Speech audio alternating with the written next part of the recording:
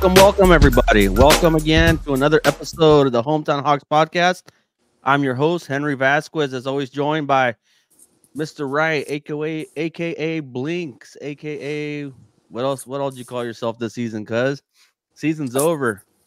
Our Hawks are now 10-3 with the disappointing loss, Big Ten championship game. But before we get into all of that, I want to just, I guess, congratulate the boys for making the championship game. It's been a good season, ups and downs, lots of downs, more downs than ups. But we're gonna kick it off here with just explaining how our weekend went here. How was your weekend, Mr. Wright? It was good. Yeah, me and my wife actually went and kind of finished up Christmas shopping. We had to have a big push in regards to that.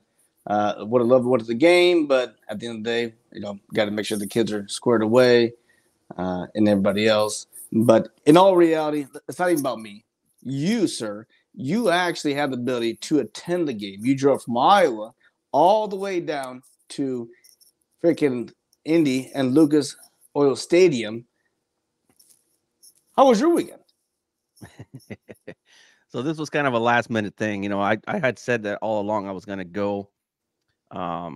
Circumstances came up that I could get to go.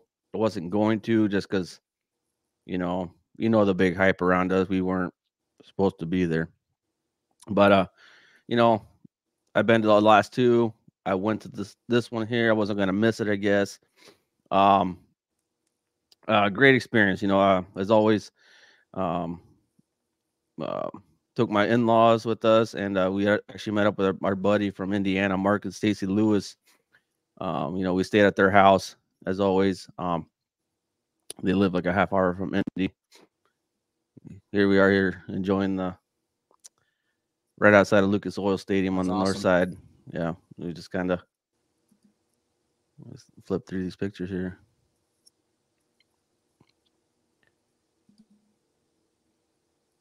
Well, good time. We didn't make it down there till later. The man,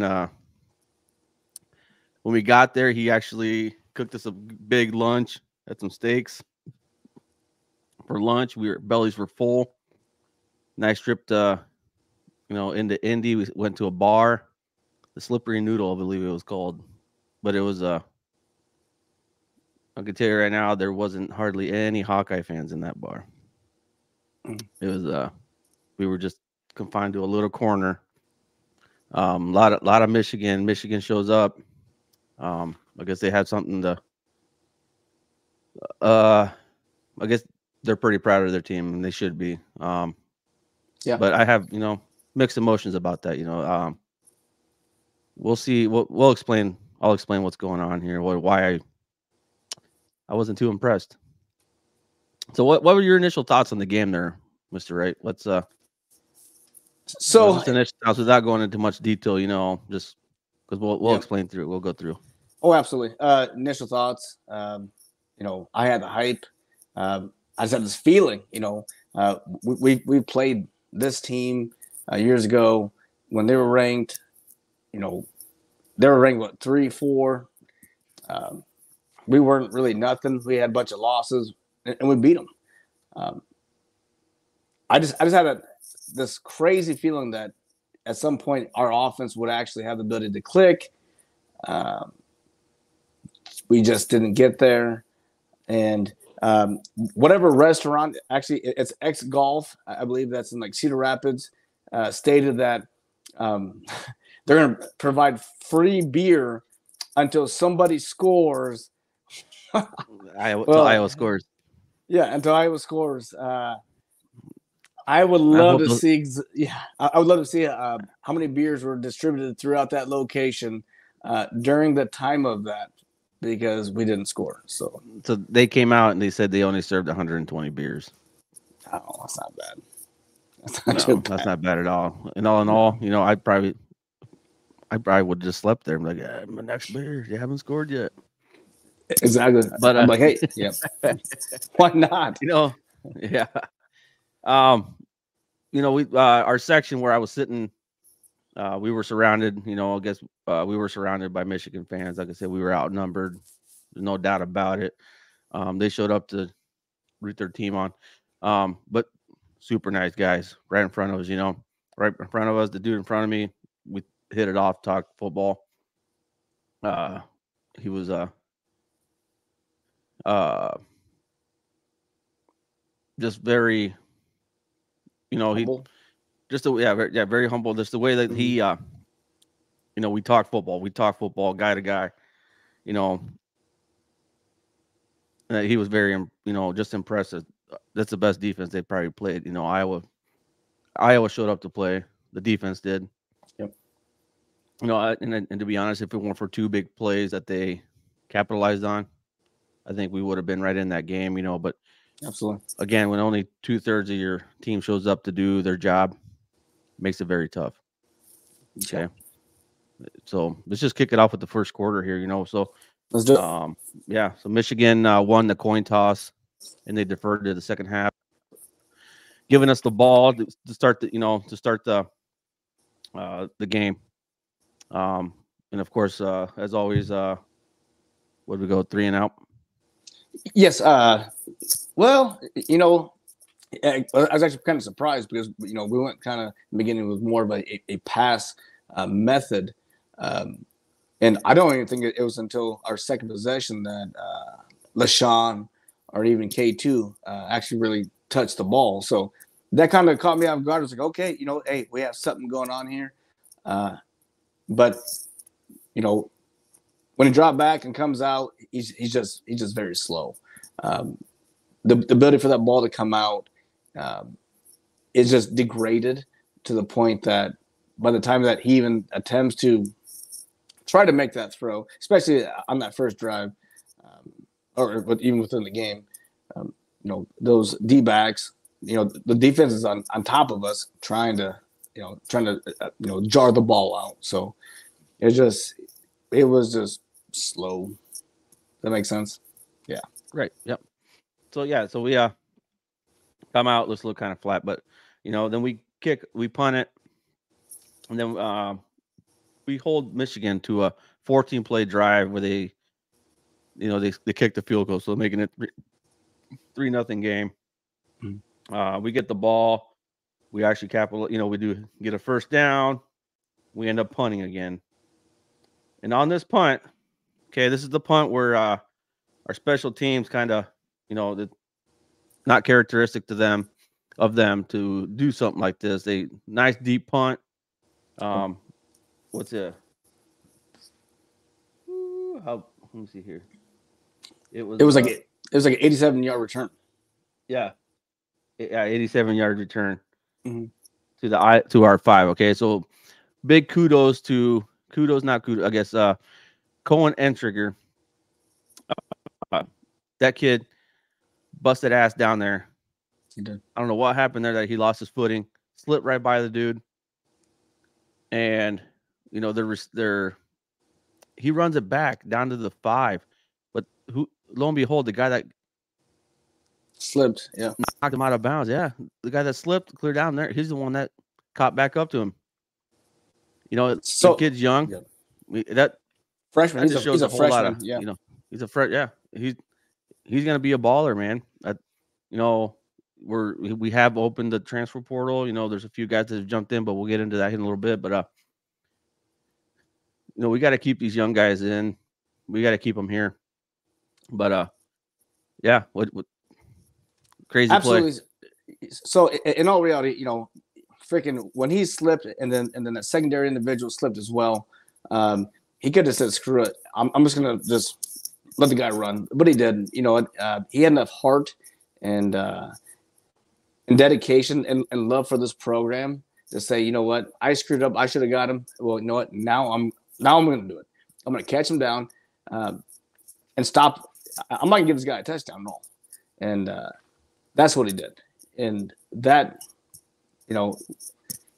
his ability to do that, to me, just shows immense heart, as you stated. And no quit mentality that the Hawkeyes produce. So that was absolutely phenomenal. Yeah. So like I said, uncharacteristic of our special teams, right? So that sets up a short yardage for Michigan for Blake Corum to, get in there for another touchdown. Simple. They just had to gain 5 yards on 2 plays. They got the touchdown. So Yeah. and then we can probably we can skip through a bunch of the rest of the way here. And we did have a fumble and the rest of the way, but we get to the half. This is a 10-0 game. Okay, that run doesn't happen.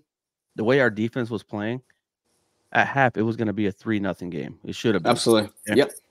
3-0 game. Okay, that's we're holding this power offense. That's they're not. And like I said earlier, when I beg to differ, I don't think their offense is not that good against a good defense. Great defense. Iowa has it. What are we, fourth in the country? Yes, we are. Yeah. Top five. Top five puts you in an elite defense. If you ask me, the defense wins games. But like I said, 2/3 of when 2/3 of the team shows up, not the rest. It's just kind of sucks big time. So okay, so we get to halftime. So the Michigan gets the ball, and again, Michigan, we hold Michigan to they get a first down. They do, then they punt on fourth down, and then this is when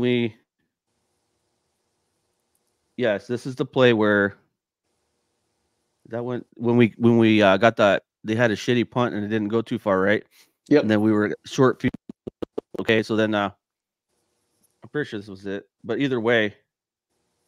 We had great field position. Yeah, like the field position that we had, like we were gonna be, yeah, we could have got 3, right? We were gonna be, if we went away in 3 and out, field goal range. I'm pretty sure that's when we had 3 fumbles, right, total. I can't remember if that was a play or not, but either way, they scored a touchdown. I think I might have jumped the gun there, but either way, that play where I got the one I'm talking about, where Jazz got that short pass from I think it was just the dump off pass, but Jazz Patterson got smoked there where he lost the ball and then they fumbled and they got the ball. The plays like that just make a huge game changer. For the opposing team. Where it just kind of brings that. We're already struggling, and then just brings it down even more. It just sucks. Absolutely. And, when I sit there and kind of look at it or just the offense in general, going from the first quarter, transitioning to the second quarter, in my mind, I thought that, we would have some kind of scheme that would have the ability to, kind of figure out how, the defense was rolling. But I'm going to be honest, my son, who's 11 years old, just in the third quarter alone, he literally guessed like 4 or 5 of the plays that were going to occur. And if an 11-year-old child can guess what the plays are going to be, individuals who are defensive coordinators or even, the callers out there who can see the play already understand what play is coming. So the advantage and the disadvantage, the advantage of the defense was they were there because they knew it was going to happen. But the, disadvantage of what our offense, ability can do. And again, I'm going to utilize my 11-year-old son who sat there and called our offensive plays. It was just, it wasn't going to happen. And that's the downfall of what we've seen.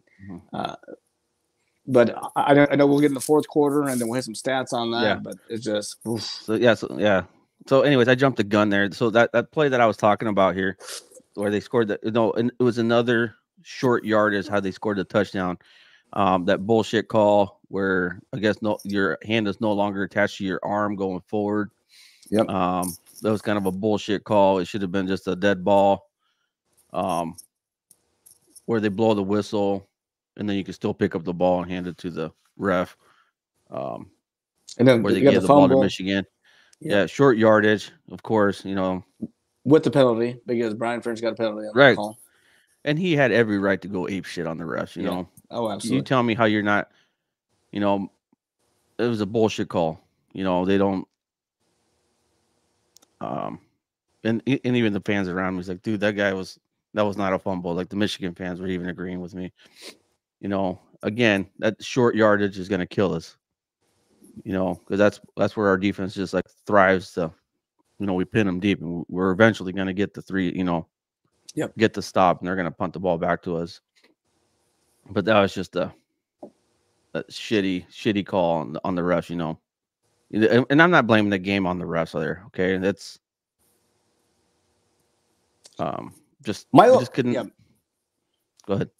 My other thing is, you have, this instant replay for a reason. And I know Kirk said what he had to say about instant replay, and you know what, I don't disagree with him for the fact that, look at the play in general, but it seems like instant replays now turn into something that's just, well, hey, what about this? Like, look at the play. If you want to look back at freaking the Cooper DeJean, him saying, "Hey, watch out for the ball, watch out for the ball." And, well, Right. no, no. That was a voided freaking fair catch call, yada yada. It's just garbage. But I have not seen, when it comes to instant replay, from the referees and or the zebras, if we want to call them, not just for the Hawkeyes, but just in general, so many just bad calls. And there's, and the individuals who are up there are supposed to be the subject matter experts of having the ability to say, hey, this is where we're at, this is what we think. It's just, it's wild to me. Right. And I was just going in there with hopes to have a good game, and to be honest, you take away those two fuck ups that we had that, set them up for short yardage. This at the end of the game, all they did was field goal. So this would have been a 12-0 game. Total defensive showing for Iowa. Yep. And like I said, Iowa's only, like I showed here, has only scored 2 touchdowns in the 3 championship games that we've been to Indy, That's since 15, 15, 21, 23. 2 touchdowns. Are you shitting me? Total embarrassment, Yeah. It's just a huge decline of our. And then I'm not gonna say that Michigan State game that was a shootout. Okay, that was a defensive shootout both ways. That was a game. That was a great game. Hell of a game. But the last 2 showings that we've had there, just like I said, just a total ass kicking and let down. But that's like I'm not gonna say that this was a complete ass kicking, but we beat our own ass. It's what our game plan did not. We did what we weren't supposed to do. They knew the game plan. Yep. Don't fucking turn it over. Don't do stupid shit. Do your job. That killed us. I definitely agree with you. No, I definitely agree with you. But when you look at it, the offensive productivity that we've had at all has been minute. So coming into this, going through the season, and when we had Cade somewhat healthy, and I still remember like the first game when he threw that bomb, and it was just perfect. I was like, oh man, I haven't seen this since freaking Beathard, or and then now when you look at it, there's just no offensive productivity. The plays are just the same plain Jane Pee Wee football, JV football from Highland High School, whatever you want to call it, or it's just not there. And going into this game, I thought that maybe we would try to do something different, try to do some outside the box items, but in all reality, I didn't see any of that. And at the end of the day, this is why Brian Ferentz is going to go the way that he does. And I just pray that the offense, the offensive struggles we have, have ability to get closed, and then we get somebody who can come in. But at the end of the day, Kirk Ferentz still runs offense, defense, and the entirety of what we do. So if there's no change at the head of the snake, then we won't have any change at all. You're exactly right. He's, and the whole thing is, if he's not gonna, if he didn't let go, of the reins while his son was there, Brian bleeds black and gold. He's been through the program. Yep. If he's not going to do it for his own son to save his job, why the fuck would he do it with anybody else? That's a dilemma we have now. He's been here, yes, 25 years, but you know what? Shit's got to change. Yeah. It's like this is the worst. This is the worst offense since his first year, right? 2020 or 98. Well, absolutely. Yeah. So, he's still. I'm sorry. He's still trying. He's still trying. Yeah. He's still trying to play the same offense that he thinks is going to work, but everything has just evolved. Everything's evolved so much. If you look at it, right, freaking Brad Banks is probably one of the best quarterbacks I ever see in my time as a Hawkeye fan to ever play, who was a Heisman runner-up. After that, you look at Drew Tate, who had the ability to run, who had the ability to move around, and he used his feet. After that, Ricky Stanzi did what he could. And then after that, Stanzi, I'm going to Michigan. We were at Betherton. And then after that, not Stanzi. Oh, Rudock. I'm sorry. Oh, yes. Jake Rudock. I apologize. But then after that, now you put in a guy who's 260 pounds and he struggles to even get the ball out within 3 to 5 seconds. This guy needs 7 to 8 seconds just to move his goddamn ass out of the damn pocket to do anything. Right. So, another devastating loss for the Hawks, 26-0 against Michigan. Game's over. Team's 10-3 now. So, bowl game bids came out now. So their designation for their bowl game now. So Iowa, for their infamous 2004, what used to be the Capital One Bowl, now the Citrus Bowl. Iowa heads back there to face Tennessee. I don't know shit about Tennessee. You? Yeah, Tennessee's actually been playing really great football freaking season, and that's what's scary. And you made a comment earlier in regards to you believe that you would see more Hawkeye faithful and hopeful just in Indy. I think that we're probably going to get about as much and or less participation to go to Florida to watch Tennessee play Iowa, because it's going to be the same thing that occurs. Right. It's just an extra game, so I don't know how much. I know a lot of these guys have. I think some of the guys said that a lot of them want to play one last time together before they say. A lot of this transfer portal crap, we already have one guy leaving, Diaz, Brendan Diaz Fernandez. He was, he kind of got buried in the depth chart there behind. I know he was up and coming, but he got passed up by like TJ Hall. When Jamari Harris leaves, he's going to be one of the next guys in. But again, just getting passed up by like some of these new guys that are they have a lot of hype about some of these freshmen that are actually playing a little better at practice and whatnot. So wish the kid all the best. You don't once a Hawk, always a Hawk. You don't put the boys down. Yep. He's got to do what's best for him, whatever he thinks is best for him. Oh, absolutely. For his career, his ability to go to the next level. Spencer Petras just came out saying that he's going to go to Utah State now. Spence, we appreciate you on the sideline calling plays and doing everything you possibly can to help the team. I'll be honest with you, I was kind of aggravated with your ability to to perform many times, but hopefully at Utah State you kind of fit in and actually have a coordinator or an offense that actually makes sense to you, and actually utilizes your abilities that they possibly could. So good luck to you. But yep.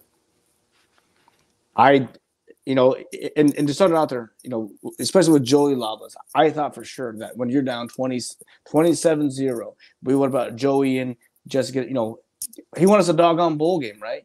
We went to the freaking bowl game last year versus Kentucky in Nashville, but we stayed with freaking Cannon Nuts, and I just don't understand the mentality of it, for the fact that doesn't show progression. That just shows, well, hey, this is what we're going to do. It is what it is. And that's why I feel that this bowl game is not going to be hyped up for individuals who spend thousands of dollars to go to. Right. So me and Amy got to talking, and we had a little wild hair in our ass that was like, hey, if it is in Florida, maybe we'll just take the kids down and make it a family trip. Mm-hmm. Still on the fence about it, but we're just we're due for a trip, but we haven't. I looked up tickets and whatnot, but everything's just kind of, as soon as they came out, we were on it right away. We could have bought, got everything done, but we're just kind of, absolutely. We waited the trip out here. I just don't know. I'm on the fence about it.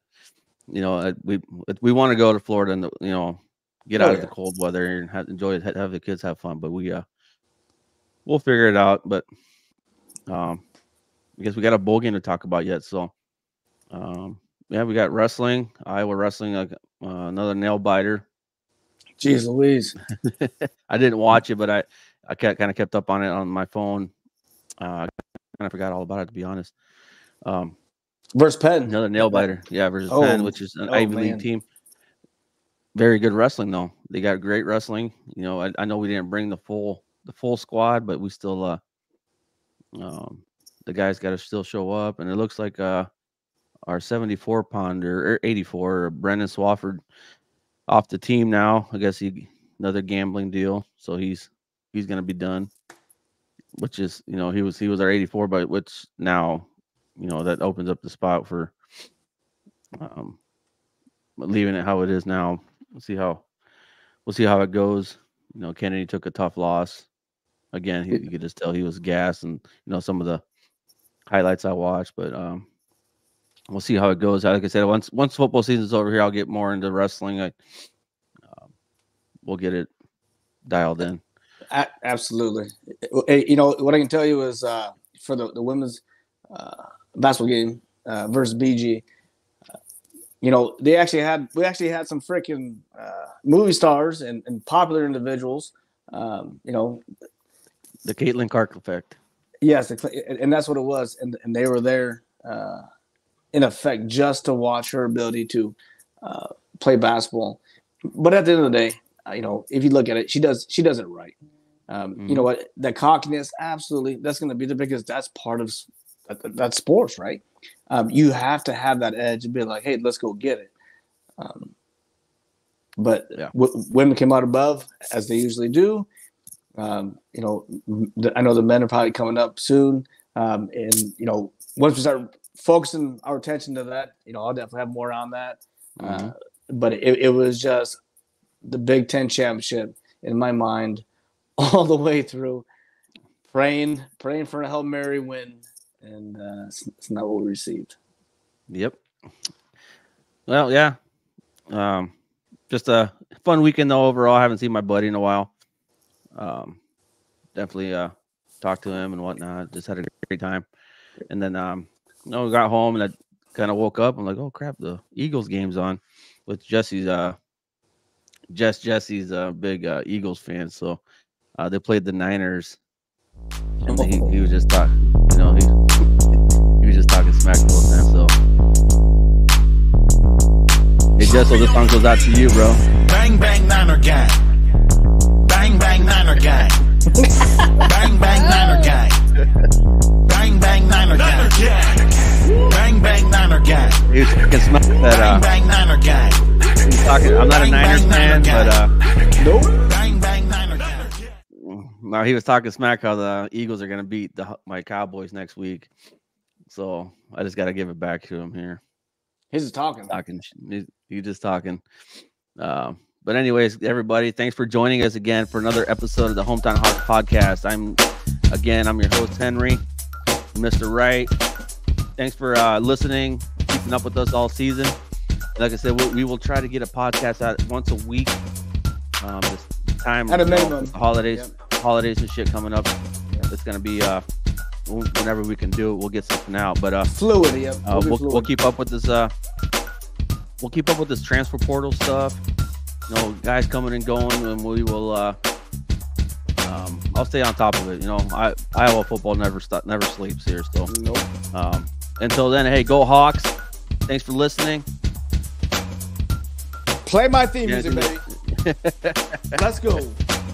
Hawk, Go Hawks, baby. Hawk. Let's go.